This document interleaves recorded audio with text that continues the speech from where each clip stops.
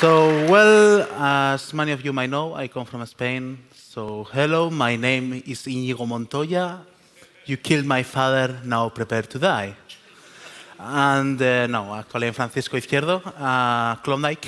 And I'm going to talk about how I managed to break Petya's cipher using pen and paper. I should make an important note here. Petya's cipher was broken when I started. I just was trying to find why. We have a gift for you. Oh, thank you. And now you can suffer my math. Cool. So I'm going to make a promise to you before I start with this talk. I will not use the word big likes or fuck, except for this phrase, obviously. And I will not talk about advanced, ultra-complex mathematical concepts. I'm going to try to make it simple. So if at any point of the talk you guys see that this is getting too complex, just raise your hand and I will try to slow down. OK? Nice. So, well, short about me, I have been working with security since I was 17. I'm a computer engineer. I also have a Master's of Science at Chalmers. I'm a Gen2 hardened developer, like that other guy over there. I also work with cryptography. I do it mostly for fun. I did some implementation of ASZIP in Atmega, so I could run it on the bootloader and do all this cool stuff of having cryptographically signed bootloader updates. Then I also implemented CTRs, some that's strange cryptographic stuff in the Haskell cryptographic library. I have written TTH in C, and I tried to write it also on OpenCL. I suppose many of you being from Sweden know the Direct Connect network. ADC is the new version of the Direct Connect network. And well, currently I'm working as a pen tester and providing cryptographic support at this company called CoreSec Systems AB. So I'm going to give you a fast and simple introduction about what is this crypto stuff. Mostly a good cipher will have two properties. One of them is called confusion. Basically, it means that you try to hide the relationship between the original text and the resulting text that you are going to send. Then you also have diffusion, which means that you will try to affect all the bits of the output text with all the bits of the input text. So if one bit of the input text changes, half of the bits of the output text change. These two are very important because it's what I actually use to analyze Petya's cipher. Then a stream cipher, as opposite to a block cipher, is basically a cipher that will produce a stream that you merge up with the plain text. Salsa 20 is actually a stream cipher. It picks a known state, then makes an operation called XOR with the plain text to generate the cipher text. And Salsa 20 is a derivative of Salsa 20, and it's used nowadays for SSH and also for TLS. So far, so good? Cool. So here is the backstory, what happened. Petya was published somewhere in March, if I recall correctly. It was the first ransomware that worked and encrypted your hard drive from the boot sector. Actually, it didn't encrypt the full hard drive. As Hassel Sade pointed out, it encrypted only some parts of the hard drive that were needed by the operating system in order to find where the files were. So your files were left unencrypted, but without information of where the file started and where the file ended and how it was distributed across the hard drive. You basically were fucked up. So, well, there was this guy, Leo Stone, whose father's laptop got encrypted, and we got a really cool history. You know, my father's laptop gets encrypted. I go over holidays. My father asks, how the fuck do I fix this? Guy manages to first discover a flaw in the keying system, so he tries a brute force attack, realizes that it's too slow, so he then tries to implement a genetic search algorithm, and it turns out that it works. So, well, Petya uses a Salsa 20-like cipher. The fact that it was broken using genetic algorithms is really bad, because it means that the confusion of the cipher, that is the relationship between the plain text and the cipher text, is quite clear. I mean, you cannot infer how they relate to each other, but there is some kind of relationship that you can use a genetic algorithm in order to figure out and find the original key. And the question is, well, is this only a Petya thing? Is a Salsa 20 thing? If it's a Salsa 20 thing, it's also affecting Salsa 20, and maybe we need to change ciphers again, like we did with RC4. And well, here are the constraints. This was done on my spare time. I used my own tools. And you know, programming on a bus doesn't work, so I used pen and paper because it was much easier in my case. So, well, first thing I tried, I was stupid. I tried algebraic approach. That is basically I pick the whole cipher, I model it as a lot of equations. For example, the additions can be made as a group of XORs, ANDs, and ORs. As you can see, that is a single bit adder. You pick 32 of them or 16 of them in the case of Petya because it uses 16-bit words. And then you model that into an equation, and there you go. You have an addition. Then you have a rotation, which is just remapping the bits. And an XOR is obviously an XOR of the bits. Well, things got awfully complicated soon, so that was a total fail. So I said, OK, I'm going to try something different. I'm going to focus on especially diffusion, but also on the confusion. How do inputs contribute to outputs? Are there particularly weak parts of the output? And, well, that will give me an heuristic of words, or if I did it bit per bit, of bits, which has the less contributions on which I can focus my hacking efforts. So, well, this is basically how my paper looked up when I started with that. You can see that it doesn't fare well because suddenly you start getting a lot of contributors. And I'm going to explain you how this works. So this is before the first run. We have that every word only contributes to itself. So then this is after the first quarter round. Basically, we have an addition of words 0 and 12. And then we make a rotation, 7 bits to the left of the addition. And then we XOR that result on word number 4. So as a result, as you can see, word number 4 now has contributions from words 0, 4, and 12. So this is after the first quarter round. You can see that the rest of the words on the quarter round get contributions from 0, 4, 8, and 12. And after the first round, you can see that basically all the words get between 3 and 4 contributors. This is after the first column quarter round. You can see that the contributors are increasing only for the first column. This is after the first column round, and well, basically after the second round, it was totally fucked up. So yeah, that escalated fast, and it didn't work. So okay, we go back to the design board. We see there is a lot of type casting going on. I mean, why do they make the addition, then make a 32-bit unsigned integer, then they rotate it, and then make it back a 16-bit integer? That's odd, at least. So that raises some questions. What is the type of the addition? I mean, of course, if the addition is made using signed integers, then we will have to take care of signed bits. If the addition is made with unsigned integers, then we know that it will be used 0 expanded.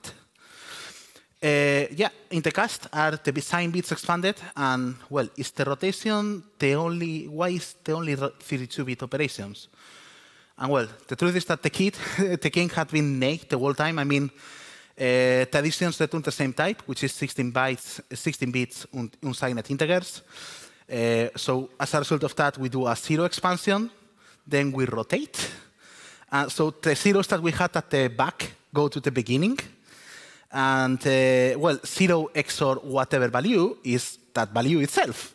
So the value is left unmodified. So yeah, rotations make that we have bits in our words that are not modified. And this is how I did it with paper. Basically, you can see that, well, you have the zeros at both sides representing the rotation. You have the additions. And I was like, OK, I have 9 bits plus 7 zeros. In other cases, I have 7 bits plus 9 zeros. Then I have 3 bits plus 13 zeros. Then 14 zeros plus 2 bits. Because there was 4 types of rotations. Of them, 3 were left rotations. 1 of them was a right rotation. So now I can answer you one question. Why did they use 32-bit rotations? Because it turns out that the rotation constants in Salsa 20 are some of them larger than 16 bits. So you need to cast the word to 32 bits or modify the rotation constants. And they decided to take the oh my god, bad approach. So, okay, the first attempt, as you saw, the smallest rotation we do to the left is 7 bits. The only rotation we do to the right is 2 bits. Okay, there is 5 bits that are not going to be modified. It's because we will have bits modified by right rotation, bits modified by right rotation. It's better if I write this one. So the 2 bits to the right will be modified by the right rotation. Then we will get 5 bits that will not modify it. And then we will get, well, blah, blah, blah, enough bits modified by the rotations made to the left. So, well, that reduces the entropy to 176 bits out of 256, which is obviously not good enough. I mean, there is no way you can brute force that. So I said, OK, let's try to focus on the unmodified bits. That is, which bits are not receiving any other contribution at all. And let's find the bits that are not tainted by other words. So at the beginning, we start by having all the bits marked as untainted. So then we run the first rotation, and we can see that after the first quarter round, bits 0 to 6 in word number 4 are left untainted. After the first full round, we will see that the first 2 bits of word number 0 are tainted, but the rest are left untouched. We will also see that the first 7 bits obviously are left untouched. Then the first 9 bits on word 8 are left untouched. And the first 13 bits on word number 12 are left untouched. We run this algorithm again for the full first round. Then we do it for the second round. And basically, for every other round, you will get the same results because it's basically repeating the same rotations again and again and again. So, well, we can see that there is a lot of unmodified bits. I mean, in some cases, we only get 2 bits that are modified. And at the very least, we get 7 bits. So yeah, that's actually a success in itself. But the state entropy gets reduced to 108 bits. So nope, we are still not good enough. So that brings another question. How are the state elements mapped? I mean, obviously, out of those 108 bits, there might be constants, there might be values that we already know, like the counter. So there was this comment in the code that really helped me. So if Leo and Stone is listening to this talk, thank you, you saved my life. And it explains how the different parts of the message map to the different constants, k values. Well, he used the word nonce. This means a number that is used only a single time. Then we also have the counter, which is a 32-bit unsigned integer. And, well, this is the same, but with the values mapped. So we can see that actually there is only some parts of the key inside there. And as a result of that, we have only 68 bits, which is still not good enough.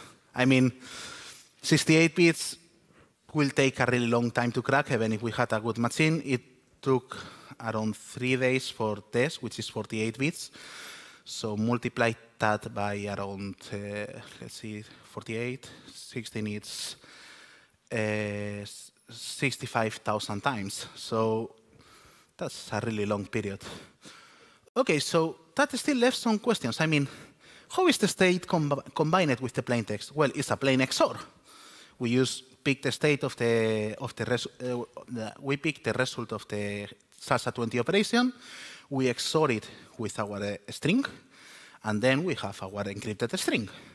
How is the passphrase expanded? Well, we have that strange thing there. Basically, it means that we do a left shift of the value for the first 8 bits of the word. Then the lower 8 bits of the word are basically the letter with the set letter, which is, I think it's 67 ASCII value added to it. Which are valid key inputs? Well, 1, 2, 3, 4, basically digits, some what's called lowercase letters, and some uppercase letters. And how are key expansions mapped to keys? And here comes the important thing. Letter 0 is mapped to K0, letter 2 is mapped to K1, but letter 1 is not mapped anywhere. So letters 1, 3, 5, etc. are totally ignored by the algorithm. So here we have the thing mapped. I mean, we can see that actually letter 0 has at least 7 bits that are not modified. Letter 2 has 9 bits that are not modified after expansion. So, well, we have 7 bits, maybe even 9, that are not modified. The plaintext we already know is basically a full string made of 0x37, which is the ASCII value for the character 7. So can we infer the value of the original key if we have the last 8 bits? Yes, we can. I mean, it's really simple, since we already know that the last 8 bits of the key is set added to our letter. We will just get the last 8 bits of our plaintext that are unmodified. Then we will remove the plaintext, which is 0x37. Then we will subtract 0x7a, which is the set character. And then we just, for the sake of safety, make the modulo operation again and get only the last 8 bits of our result. But the question is, will this work if we use 7 characters? And it turns out that, yes, it actually does, because basically no valid input character has the most significant bit set. So as a result of that, we can just cut to the 7 characters, discard whichever value we get on the 8th bit, and we will get back the original character that was used for encrypting our hard drive. So as a result of this, we have this really cool, fancy equation that nobody will like. I will try to explain it. Basically, it means that we pick the cipher, the encrypted text, then we XOR the ASCII character 7, and then we subtract the set letter, and then we just make the modulo operation, so that means extracting the last 7 bits, which are the bits that were used on the key. And we can actually use the equation to map words of ciphertext to the parts of the input key that were used. And we can just drop whatever is not used, or just put any other character that is valid. So actually, that means that we can break Petya with a single plaintext, and that's a flawless victory. But it's not just that. There was people around Twitter and so that said, hey, I actually managed to delete the Petya bootloader, so can I still recover my data? Well, if you are willing to invest the effort, you can actually brute force the lost nonsense, so that's yet another flawless victory. But the real question here is Salsa 20 broken? No. Salsa 20 is still perfectly fine to use. Why? Well, first of all, Salsa 20 has no passphrase mapping or anything like that, so that issue is totally out of the box. And well, Salsa 20 uses 32-bit words everywhere, so there is no rotation flow happening on. If somebody decided to make the words 64 bits and they do the rotation, then of course you would have a flow. But that's obviously not the case of the original implementation, and it's not the case of reference implementation. So what happened? Well, turns out that the developers released a new version that had stronger ciphers. It was fixed, but the passphrase mapping was still broken, so Hasser Sade published the reverse engineered code, then Procrash broke it. So that could be maybe the beta, because it was harder to crack. And then they released the release candidate, you could say, which apparently has a much better passphrase mapping, and it hasn't been cracked. And if anybody is going to ask me why I haven't tried it, mostly because I suck at reverse engineering, so I'm not going to try to figure out what kind of hashes are going around. So, well, what you should take home here is that first, Salsa 20, it's still safe. I mean, there is no problem with it. Specific implementations, though, might not be. I told you, there is this example. If we cast the word to a 64-bit word and then apply the rotation, then that will be totally broken. Especially, I want to show you, cryptanalysis is not about advanced mathematics. I think I have some time left, so I will try to show you how you can actually do this algorithm thing by yourself. And, well, the contributors measurement, which you will find on the paper, and it's the technique that we used at first, that is actually reasonably fast. I mean, it only requires the square of the number of bits that you are using in the state, and it only requires number of bits times number of steps. So that's actually quite fast. The modified bit measurement is even faster. So you can actually try to implement that if you are writing your own algorithm to make sure that it's not totally screwed up. So yeah, and as the last site, I wanted to take some time to thank a lot of people. I mean, first of all, of course, Leo and Stone, because if he hadn't published his work and his really nice genetic algorithms approach to break Petya, I would never have been able to analyze what was going on. Well, of course, my parents. Hello, Mom, I hope you are seeing me. The SecT organizers, which are around there, I cannot see them from up here, but yeah. Well, they deserve a round of applause, please, because they are arranging a really nice conference so far.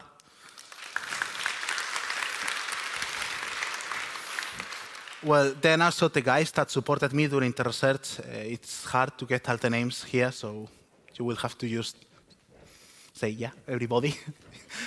Then when I was preparing this, I got some really nice input. There was this guy who's Sci-Fi. He is not a security guy, but he helped me proofread the whole material that I prepared. That's the worst part of the work.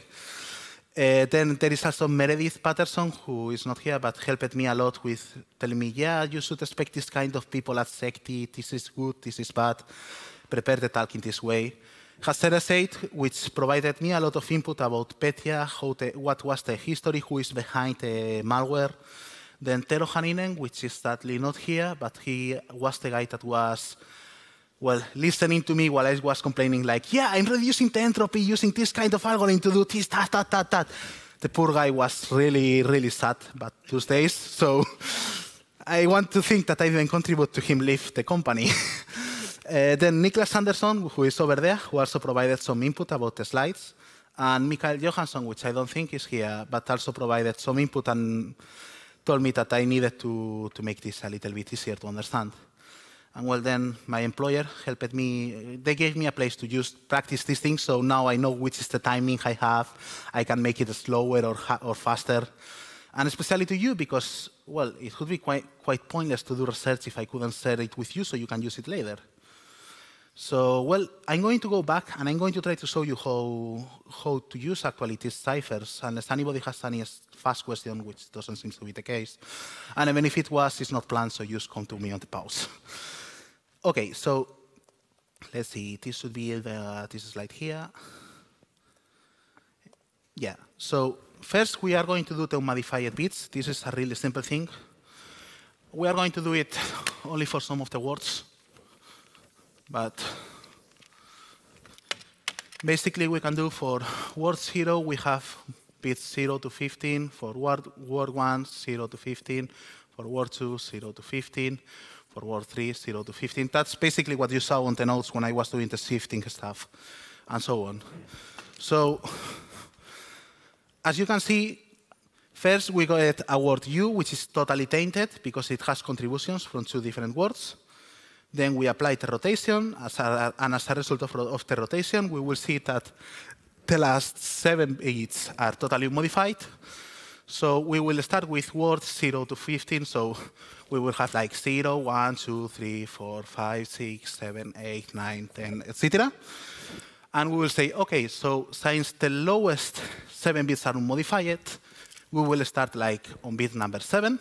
So 8, 9, 10, 11, 12. That's simple, isn't it? Cool. The contributor analysis works in a more or less similar way. I mean, basically, you start having word 0 contributing with contributors being only. Are you sure this is not a permanent pen? No, it isn't. OK. So you have here word 0. Word 0 has contributor 0. Word 1 only is contributed by word 1 for now. Word 2, word 3, and word 4. So in this case, for word 4, we can say, OK, word 4 is getting contributions from 0 and 12. So 0 and 12 get added to our list. Or you can just have all of them and start crossing them if you prefer. I mean, there is people who is masochist, there is people who do sudokus. So for the second one, we will have like, OK, word 8, which will start with word 8 only. So we will see that we have contributions from word number 4 and word number 0. So we go to our table and see, OK, we have these these 3 contributions from word number 4, and this contribution from word number 0. So we have to merge them. So it will be 4, 0, 0, 12. So 4, 0, 12. And add them. So we will have 4, 0, and 12 here. And we can repeat the process for every single word or for every single bit if we want.